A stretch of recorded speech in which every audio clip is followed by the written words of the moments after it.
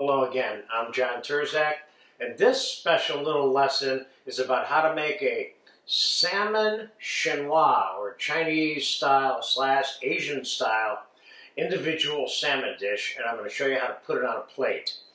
I have a nice piece of salmon here with the skin still attached, and one of the things I'm going to do is I'm going to score the skin with a knife slightly to prevent the skin from buckling. That should be enough right there. Okay. And we're going to get it into a very hot pan that I have back here with a little bit of olive oil and some whole butter. I'm putting that whole butter in there because I want this to brown rather quickly, and then we're going to bake it in a slow oven once we brown the skin side. This is one of those rare salmon dishes or fish dishes where the skin is a preferred part of the eating experience. So let's put it in skin side down until that skin is nice and crispy. And what I'm going to do for you is down here I have all the ingredients that are going to be served with this item. Sweet soy sauce, a little bit of sesame oil, olive oil. We're going to make a tomato dill soy mixture with a little bit of demi glaze.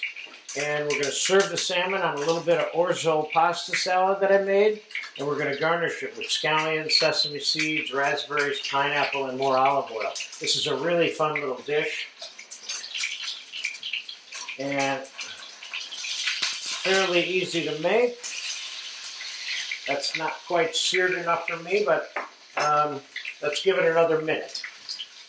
Okay, another 45 seconds or so.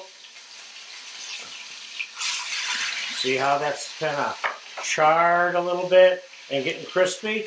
Now into a 325 or 300 degree oven, just like that. And as soon as we come back and I pull it out of the oven, it should only take 7, 8, 9 minutes. I want this salmon cooked fairly slowly at this stage so it's nice and juicy inside. So we'll be back as soon as the salmon's done, and we'll put this little sauce mixture together and we'll put it on a plate. It's been about 7, 8 minutes. The salmon's perfect, you know. Of course, there are preferences for how people eat salmon. You can see a little bit of the fish water coming out of the top. That's definitely an indication for you, this fish water here, that the salmon is cooked enough, okay? So let's make that sauce real quick first. And I have a hot pan here. I'm going to put some sweet soy sauce in it, which you have a video for. We're going to put a little bit of demi glaze brown sauce in it. We're going to put a splash of water in it. We're going to put a splash of sesame oil, a splash of olive oil, some of the fresh chopped tomato, fresh dill. Bring that up to a simmer real quick, which isn't going to take much. A little bit of fresh garlic in there. It's ready. It's done.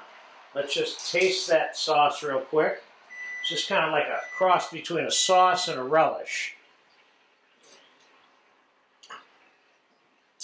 This is a great combination. So, let's get the salmon on the plate. What I have here is a little bit of that orzo, or Asian style orzo pasta salad, if you want to call it that, which is Italian pasta with ginger and some scallions and some red pepper and cucumber and peanuts in it. We're going to serve the salmon on top of that. You could put spinach there. You could put mashed potatoes there if you want. And this is normally served skin side up on the plate. And now we're going to put the sauce around it on the plate.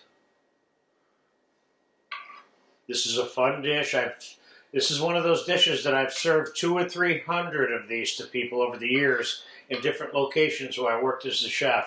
And this was always a really popular item. Put a little, drizzle a little bit of that sauce on top of there. Now let's do a little playing with this real quick. Let's put a few raspberries around this.